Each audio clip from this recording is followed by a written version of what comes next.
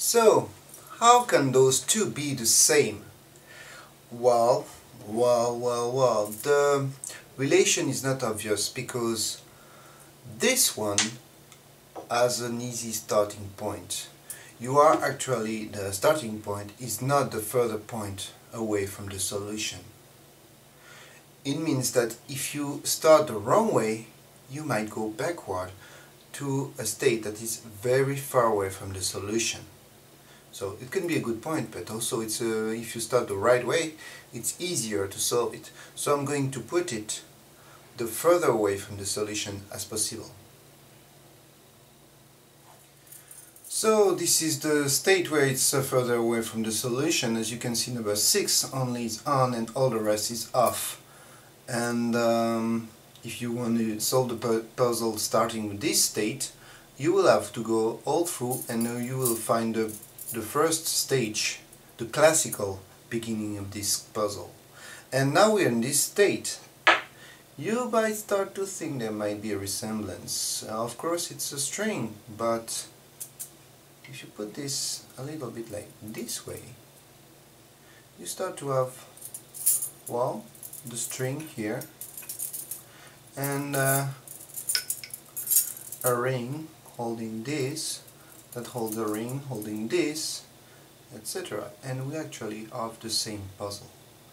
The only difference is that here you finish with a ring and here we finish with a ball, but basically it's the same.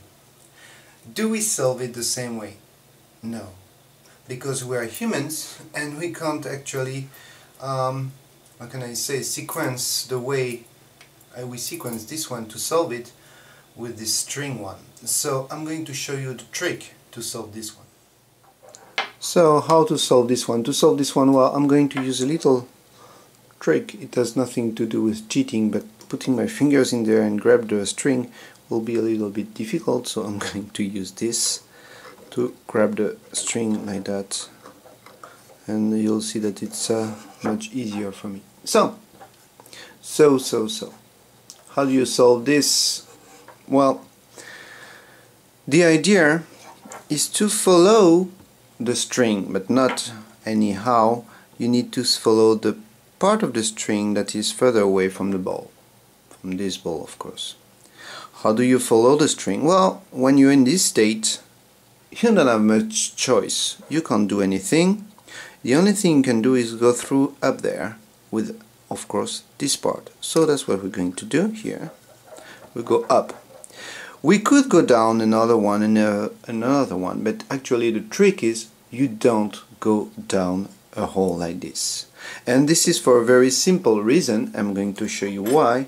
Because on this one, the handle always goes into the rings the same way, never the other way like this. Maybe this one can, but you can't possibly put the handle the other way through the rings. So you have to follow this principle for this one. So you always go up. So once you're here, what can you do? Well, there's only one thing to do, is to go all around like this. And you're done with the first step. Next, what can you do? Well, you came all around. Well, the only thing you can do is, yeah, follow the lead of the string and go through here.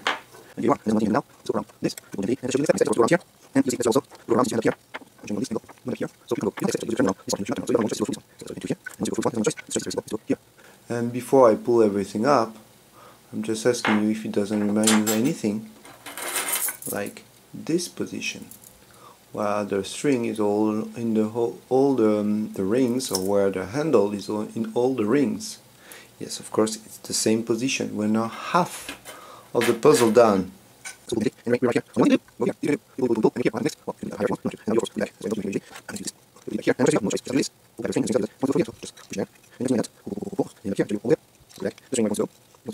You pull and you're done. It can work with anyone, any number of rings. Here we have the equivalent of 3 rings for the other one. It's actually 4 rings. I mean, this one considered as a ring. And to put it back is the same. You have no other choice than doing this. So now you follow the string. If it's too long, I'll speed up the video. If it's not too long, I won't.